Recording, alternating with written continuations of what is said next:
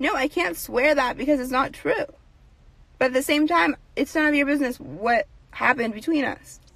Before becoming the third wheel that might ultimately derail the relationship of Travis Scott and his Kylie Jenner, social media influencer YUNGSWEETRO was born Roseanne Carr in Los Angeles, California, likely sometime in 1992, though her age has never been confirmed and the internet seems to be at odds whether as she's 31 or only 26. In case that doesn't give you enough of a heads up, not a whole lot is out there about Ro's come up. Thankfully, there has been a couple of industrious individuals on the internet, including Medium writer Ben Draken, who has dug up some interesting background on her past. And no, I'm not talking about her childhood. Instead, I'm referencing her over 10-year-long relationship with rapper Travis Scott that seemingly began after a photo emerged of the two of them hugging an oversized teddy bear in 2013. It should probably be noted that whether or not that is Travis Scott in the picture has never been officially confirmed. Some fans seem to think it isn't him because Travis was sporting a neck tattoo around that time. But others are equally convinced that this was the start of Travis and Ro discreetly referencing one another through the use of social media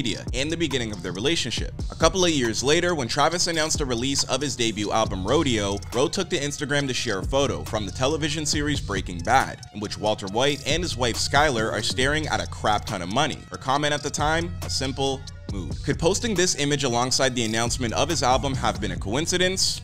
Sure, but that seemed less likely once she started showing up behind the scenes at some of Travis's shows. And on the very day that Rodeo finally dropped, Ro shared a picture of herself, captioned with the lyrics from one of his songs reading, "You get high with me, you come down with me." About a year later, in October of 2016, Ro would post a picture of herself including a bouquet of flowers, which she captioned, "Still hate you though." And the very next day, Travis posted a photo online with a statement that simply read, "Love you too." Fans immediately jumped on this as a subtle back and forth between the pair. And once 2017 rolled around, Travis and Ro were constantly seen in the same place at the same time during the early months of that year, leading up to the first weekend of Coachella in April. As some of you may be aware, Coachella is where Travis and his future baby mama Kylie Jenner were pictured holding hands and caught making out together for the very first time during the second weekend of the festival. Days later, the pair would go public with their relationship. But even though Travis and Kylie were now officially an item, doesn't mean Travis necessarily stopped spending time with Ro. I mean, after all, in October they were both photographed in the same studio at the same time. Then in March of 2018, only a month after Travis and Kylie's first child Stormy was born, Travis took a trip to a ski resort. That same month, Ro had posted about flying herself somewhere for her birthday. And would you look at that, seems like she somehow wound up at the exact same resort. It's since been speculated that Ro had actually recycled these images after going on trips a month prior with another man, and now somehow online users began to accuse her of purposely fueling rumors that she and Travis were dating. I'm not sad that people think I'm with it. I'm sad that this man is completely lying on me and you guys are giving him the attention that he wants. That's what I'm upset about. Later that month, Ro would take to Instagram to deny this claim, writing, "I have never perpetrated any narrative. I never said I'm currently with him or have recently been with him." Not that that was enough to quell the conversation suddenly springing up accusing Travis of two-timing Kylie. That same year would also see the release of Travis's monumental album Astroworld, where, on the track Stargazing, he curiously wrote the lyrics, "She was talking about forever, got a whole week, plus she know my baby mama is a trophy." Soon enough, after years of whispers and rumors, all of these odd occurrences would accumulate in 2019, when everything hit the fan. In February of 2019, Travis and Kylie were forced to confront Scott's cheating rumors head on, following which, Ro would post a public Instagram story of a screenshot, which suggested that Kylie had blocked her on social media. The following month, everything reached a boiling point. Ro shared a picture of herself holding a very expensive watch along with the caption, "Tell your baby daddy I said thanks." Of course, the abbreviation of BD is commonly used to mean baby daddy. The very next day, Kylie shared an image to her Instagram stories sharing yet another watch face and suggesting that the gift was a spontaneous one from Travis. A week later, Kylie threw Travis a lavish birthday party and even went so as far to buy him a Lamborghini. To you. Happy birthday. Surprisingly, based upon the photos she posted online, it seems as if Ro was also at the celebration. Fast forward to October of 2019, and on the very first day of that month, Travis and Kylie officially split, with many people jumping to the assumption that Ro had finally managed to separate the two of them, something that she would, of course, refute. Travis would also deny the validity of this sentiment, but then in an interesting twist, Ro would share another post, this one reading, "I wish the truth would just reveal itself."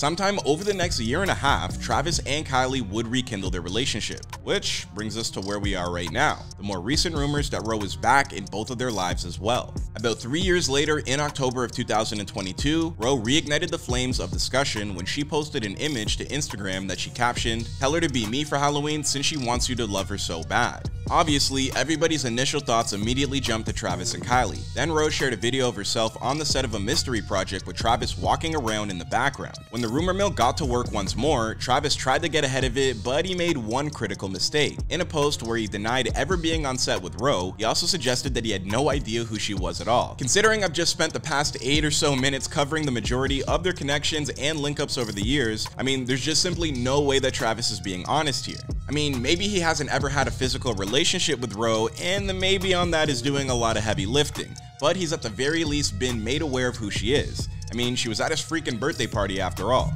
Having denied Ro's presence in his life for the umpteenth time, Ro finally had enough.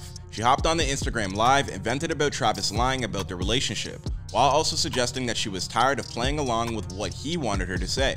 Pretended I didn't know you, went along with whatever fucking narrative you guys wanted to, no matter how much like bullshit I got from it, but to say you don't know me and you've never been with me when you've definitely been with me. The last time that things blew up like this, Kylie and Travis were headed for a split.